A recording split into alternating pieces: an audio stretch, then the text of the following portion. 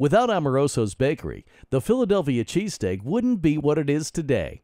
In the 1930s, when cheesesteaks were beginning to grow in popularity throughout the city, one of the local operators came to Amoroso with a messy dilemma. They were using the hot dog rolls, and the hot dog rolls couldn't contain the onions and the peppers and the toppings that would go on the steak.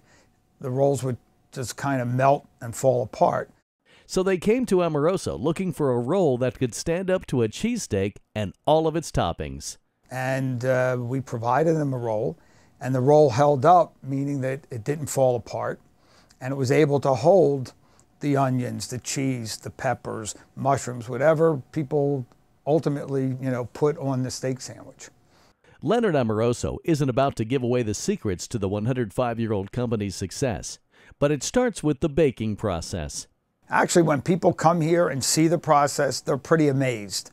It starts with a 500-pound dough of flour, water, and other key ingredients that, once mixed, is sent to a machine called the divider. After they're cut into that smaller size, they get rounded up a little bit, and it really looks like a ball. It's a dough ball.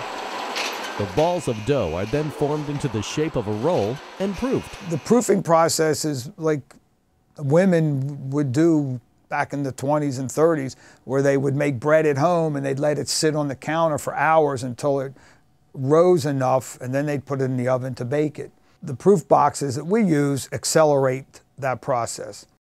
Once the rolls have proofed on wooden peel boards, unlike hot dog and hamburger buns, which are proofed and baked in metal pans, they're ready for the oven. But they're taken off the boards and they're baked right on the hearth of the oven. So that's what gives them a little crustier bottom and the little crustier texture of the roll. The rolls are then placed on conveyors to cool prior to being packaged.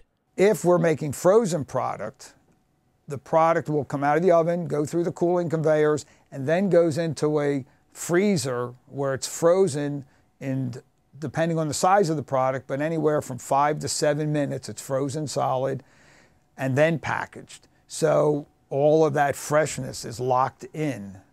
Whether frozen or fresh, Amoroso's rolls are distinct.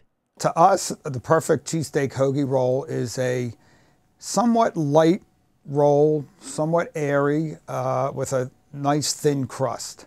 We always felt that the roll should complement the sandwich. It shouldn't overpower the sandwich. It's hard to argue with success. From a storefront bakery in West Philadelphia, Amoroso's has slowly evolved from selling in grocery stores in the 1950s to partnering with Steak-'em sandwiches in the 1970s. And then one day, a gentleman came into the office unannounced, all hyped up. He's, in a hurry. He said, "Look, I've been testing cheesesteaks all day. I saved this visit till the end because you're near the airport, but I want to open a steak shop in California, and I need your rolls. Can you do it?" And I said, "Sure, we can send them out frozen." Which gave the company its start in the frozen business. Amoroso's, which makes a wide variety of rolls, including whole grain products, has 250 distributors in 42 states, plus Puerto Rico and Guam. They also employ about 300 men and women, many of whom have been with the company for more than 25 years, and now help crank out more than 60,000 rolls a day.